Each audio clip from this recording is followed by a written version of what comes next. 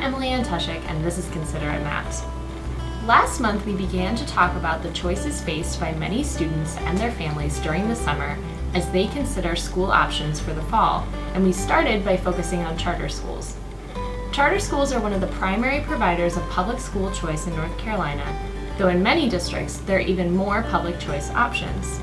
For instance, while some students opt to attend their assigned school that's assigned to them based on their neighborhood or residential school zone, and others opt to attend charter schools, still others will opt to apply for a seat in a public school that's outside of their residential zone or district. There are many different types of schools that fall into this category, and for the purposes of this month's discussion, we'll refer to these schools as district choice schools. This month's map shows the proportion of all schools in a district that are characterized as district choice schools, including traditional public schools that accept students outside of their attendance zones, magnet schools, early colleges, and cooperative innovative schools. You might notice that there are many districts that do not offer public choice options at all, and that there are no defined regions or clusters of districts where there are more district choice schools. You probably also noticed one county that's providing choice options above and beyond all of the others: the Winston-Salem-Forsyth County school system, where 91% of all public schools are considered district choice schools.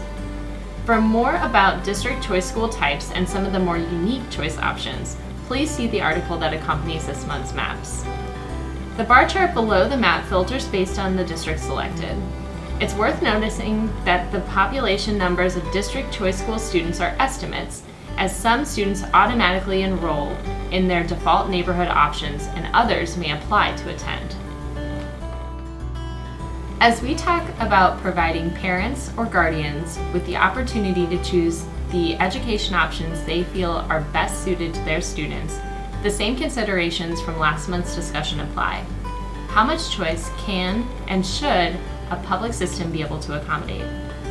Perhaps data from districts that are almost fully choice, like Winston-Salem-Forsyth, can help leaders further define how the district choice system should work across the state.